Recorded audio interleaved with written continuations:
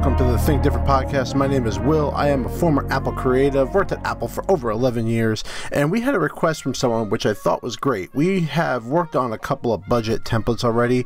We worked on how to create a budget just simply from scratch, and then going into detail how to use different sheets. Well, I wanted to do two of the templates that I found here on Numbers that I think would be great to use if you don't want to go through all the steps of creating a template. And they're honestly very easy.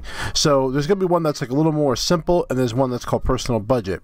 If you look under personal finance, you will see the section right here for stocks, shared expenses, school savings, different things like that. So you have a lot of different things. We're going to focus on the two here called simple budget and personal budget. So I'm going to open up this in simple budget. So I'm going to double click. And then it opens up this field. Now this is a very, very simplified field. And right now, everything is in two. We have three different tables, 1, 2, 3. And it has a chart here. And the chart is a reference point to these items. If you click on the chart, you can see it's referencing these items and they're color coded. That way you understand who's what. So if I hit edit data references, it just goes here and you can actually look at the different things. You can even delete the series if you don't want it.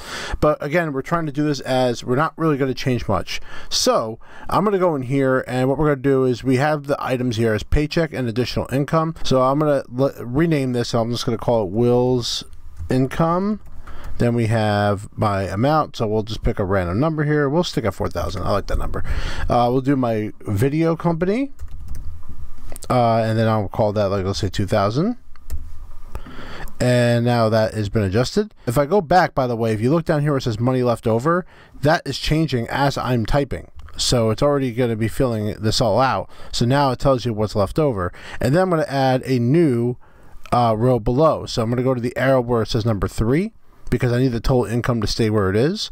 And then we'll go and we'll add a row below, and we'll call it Tara income, and we'll say 2,000. And as you can see, even when I added this below, look what it did. It still adjusted it. So even if you are adding additional rows, as you can see, it's subtracting the total income. It's already figuring that out. Same thing with money out. You know, a lot of this is pretty easy to start with, but let's add another row below, and I'll call this streaming, since that's like a big one right now. And you know, so we'll say 20 bucks. Okay, and the adjustment again has been adjusted in here. Okay, so you can see that. Now the one thing you will not see is you will not see streaming show up in here because I added something new. This was not a reference point in here. So I have to go here, go to edit data references, and all I got to do is just highlight the one I need. As you can see, the icon looks like a little chart icon, and click, and that's it. So this one's like a light blue compared to this one, so it's a very small amount. You can see it's actually right here, but I'll make it a bigger one just so you can kind of see it. 100, and there you go. So now you can see the differences, and you can see the money left over down here, which is taking these two totals and putting it together. So that's a simple budget one right there. This is extremely simple. All you got to do is add a row, and it'll just continue adding on the expenses, and then it'll keep adjusting itself. The only thing you have to do is probably go in here and edit the data references if you care about the chart. That's all it really is. So quite simple. Let's do another one. All right, I'm back here at personal finance. We're going to go to personal budget. Okay, and this one's a little different. So this one is kind of the same idea. Now they actually show you a little bit more information, and also they have a how to use here. So enter the budget for each category in your summary by category table below. Enter transactions on the transaction sheet and see how your actual spending compares to your budget. So think of this as mint.com, but you do it yourself. That's what this is really all about here. So if you look, we have two different sheets. You can add the date. So if so right now we're going to take a look at what we have here now. Here's the budget, here's the actual, and here's the difference. So you can see like what your budget is for that item, what you're actually spending, and then the difference.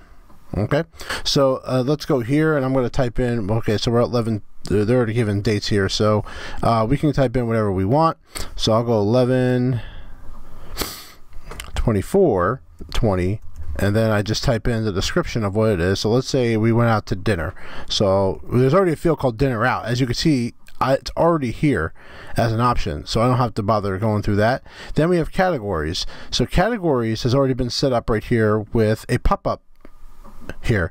So we have done these ahead. This has been done ahead of time, just so you could see under the cell, under pop-up menu, that's where this is coming from.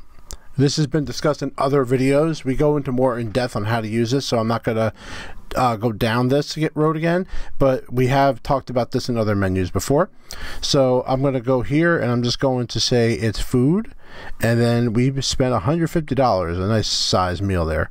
Okay, so that's what this is. Now what has happened is this is now changed.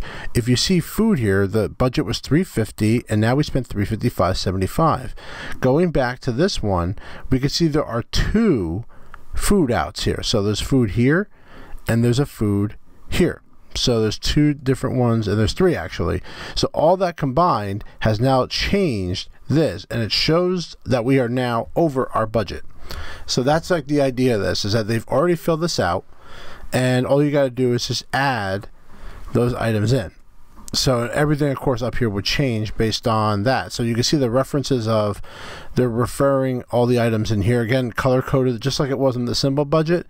And same thing here, you can hit data references, and it breaks down the data references. So this is just a real simple way of doing this. Honestly, I personally think this is a little too much. I would rather have something like Mint do this, where the simple budget was a little bit easier, where I thought it was like I don't have to do it transaction by transaction. I could do it just by setting one budget.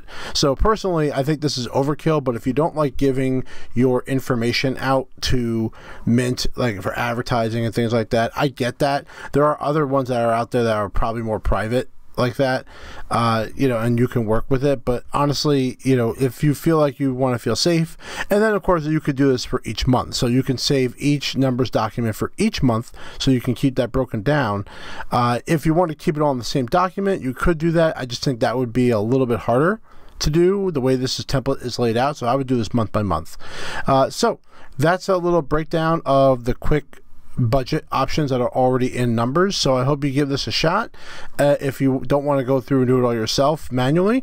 And I hope you guys enjoyed this video, and we appreciate you guys looking at all of our content. Please check out all of our Numbers videos. We are the best Numbers training video platform, that is for sure. Take care, guys, and I love every single one of you.